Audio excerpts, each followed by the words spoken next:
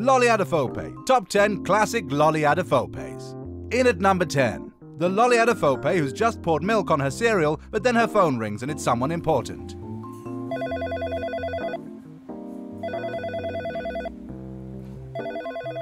At number 9, the Lolly Adefope who knows the difference between men and women. Isn't it weird how girls sit down to wee, but boys never call me back?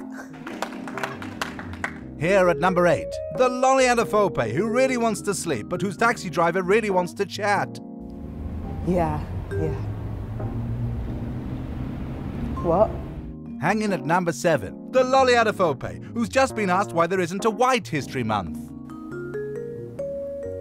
Quick, it's number 6, the Lolly Adefope who's seen her birthday on an expiration date.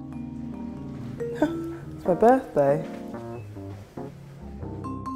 Let's dive, it's number 5, the Lolly Adefope who feels the need to talk about race in her comedy. What? Number 4, the Lolly Adefope who can't just see herself as a human being rather than as black. Well, that's just ridiculous. I mean, who is writing these? Because obviously the way that society sees me is going to affect the way I see myself. There we are, it's number 3. Well, don't interrupt me. Just because I was about to make a really astute point and then you just cut me off. Just a bit rude, that's all. Close, number 2, the Lolly Adefope who loses her cool.